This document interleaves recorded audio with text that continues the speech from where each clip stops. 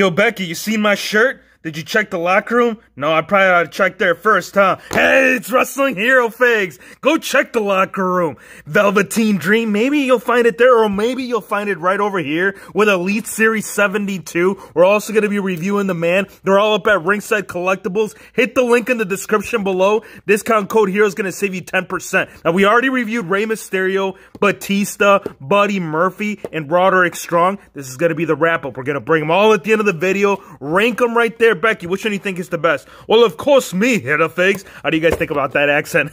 That's terrible. I can't do accents very well. I tried an English accent. I tried a British accent. I tried an Australian accent. The only accent I can do is that cringy intro by Wrestling Hero Figs. We got a promo Becky. We have her jacket. We have the open hands for the interchangeable ones, and these are the ones you would need, right? If you're going to be Becky 2 belts, we need the Universal, no Hero Figs, the Raw Women's Championship, as well as the SmackDown Women's Championship. This looks amazing. Now, this is the most recent figure that we have seen with Becky, so we will do a comparison on it. We're going to be getting a new expression, a whole new sculpt on the head scan. So there will be some things that we will have to point about, talk about, compare it, find out if this promo Becky Lynch, if she truly is the man. Well, I wouldn't name myself that Hero Fix if I wasn't. That is very true, Becky Lynch. I cannot disagree with you, especially if you're going to give us the leather jacket, dude. Yes, I am all about the leather. Well, it's actually leather, but it does reminiscent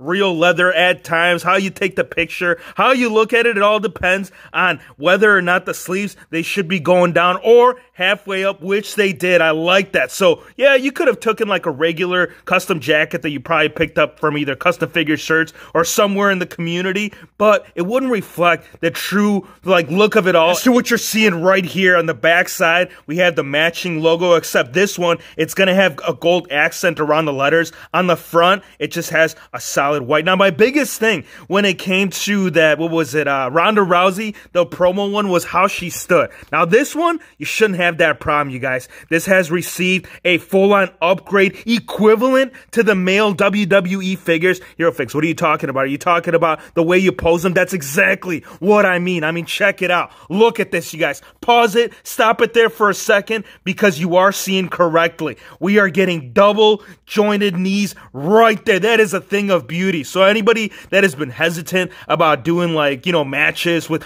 look, most of them, yeah, they were, you can get, well, especially when it comes to the basics, they were very equivalent to like a statue. But the fact that they threw that in there, and I'm sure when she does get the Ultimate Edition upgrade, we will also see it with the elbows. That is one that should be coming here in 2020. But for the time being, this one is going to be doing it for me. We got the man, like I said, up front. The head scan, here's the thing about this scan, dude. So initially when it was introduced, there was a lot of doubters. There was a lot of concerns of how like those lips came out. Like the way she puckers them up, that's kind of the look she gives you, man. Like right before she tells you that she's going to win the Rumble. I like that. I think the reflection, the representation on the figures to what you're seeing on the side image, it is captured right there with the man. Now the tights, here's my minor gripe that I want to point about this. Like, yeah, it's cool. Like they threw in the jacket, so that's probably where the budget had all gone to. But the thing of it is that instead of sculpting on the belt or the texture design on the shorts, they just went ahead and painted it. So again, it's a minor gripe,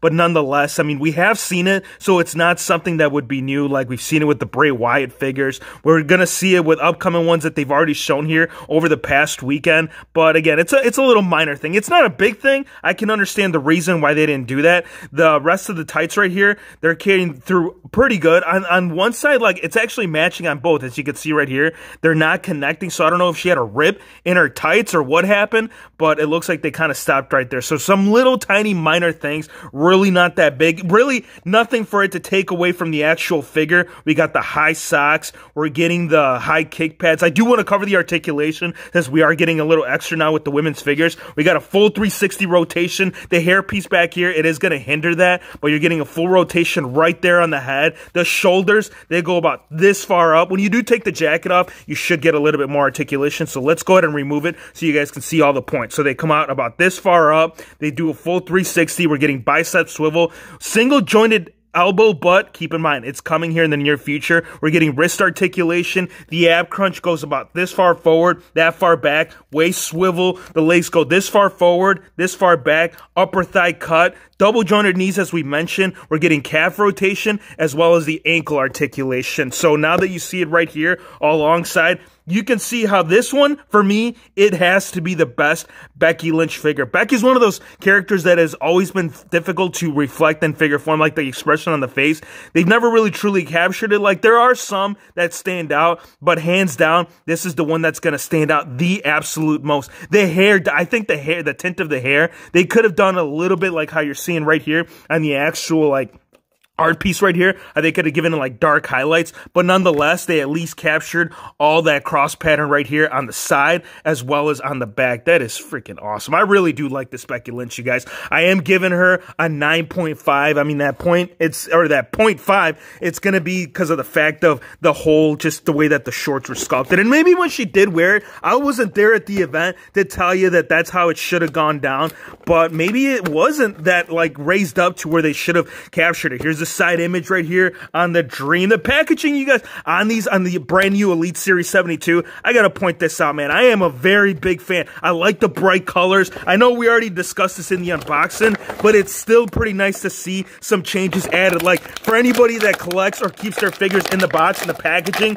you all can attest to it that this new style, it is right there. Now, the interchangeable hands, we're getting 2 open hands. We're getting the North American title, a nice addition to this. This is the second time that we are seeing this belt, and it is a thing of beauty, you guys. If you guys didn't see my review on this belt, there is a lot going for this. They've added more. Like, you look at your WWE or Universal Championship belt, the sculpt that you're seeing on the straps, you don't see it with other figure belts. So some things that they really wanted to capture. One thing I hope they actually do, they go back and redo the WWE and Universal Championship. Would love to see that. And maybe this figure as well.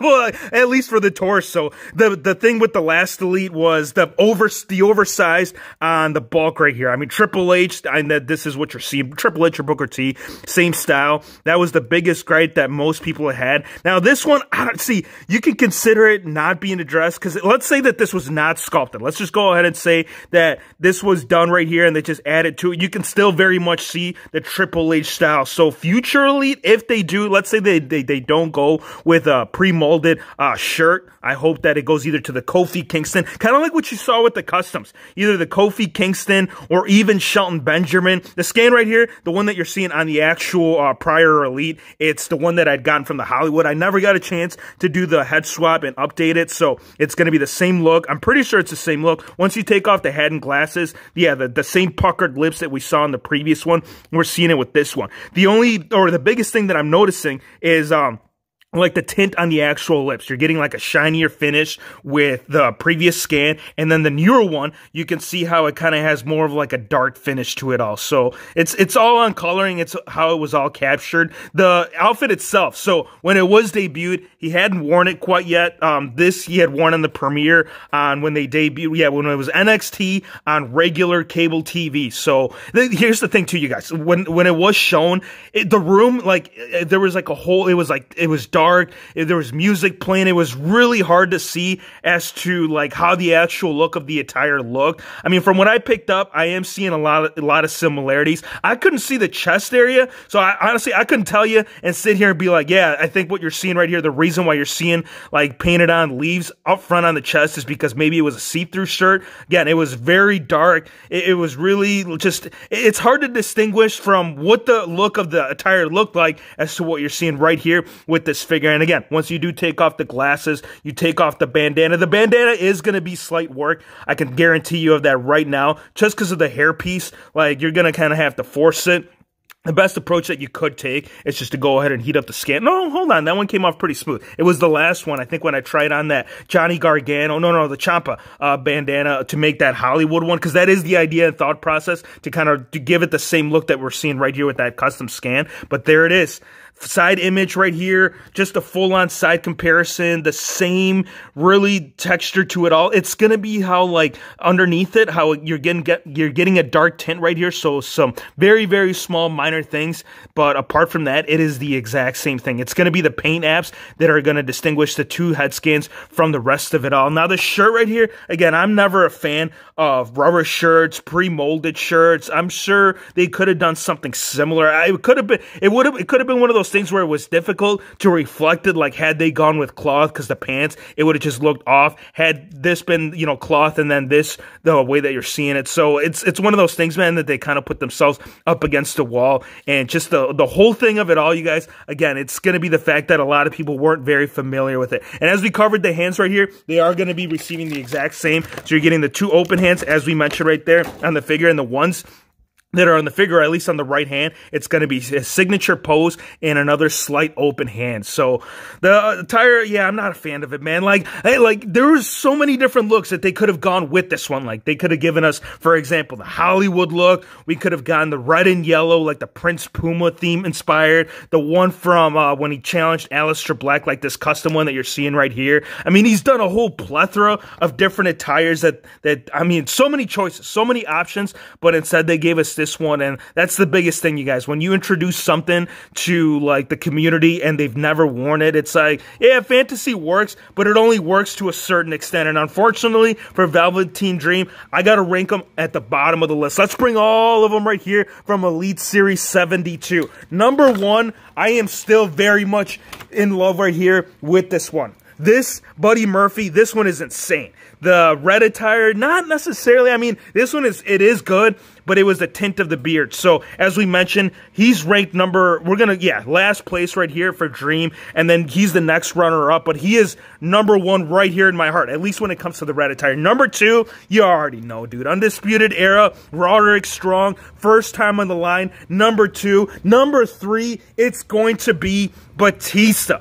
All of those tattoos, all of that design on the figure, I mean, there was like little tiny things that kind of put this figure into, you know, rank number three. Could have even been number two, but nonetheless, we got number three. Number four, I got to give it to the man right here, Becky Lynch. And the only reason you're number five, Ray, it's just because of the fact that in the last three most recent Elite waves, we've already seen Ray. So the overabundance, I mean, this is the best one out of the ones that we've gotten so far, but here it is. Here's the full set, man. Elite Series 72, a pretty good set, man. The WrestleMania Elites should be coming up here on the channel here. So again, turn on that notification bell, man. We got to put those up. We got to build that Build-A-Figure. Elite Series 72, again, if you guys want to pick any of these up, hit the link in the description below. Discount code HERO is going to save you 10%. I want to thank you guys for watching. Be sure to hit the subscribe button if you're new to the channel, and we'll see you on the next one.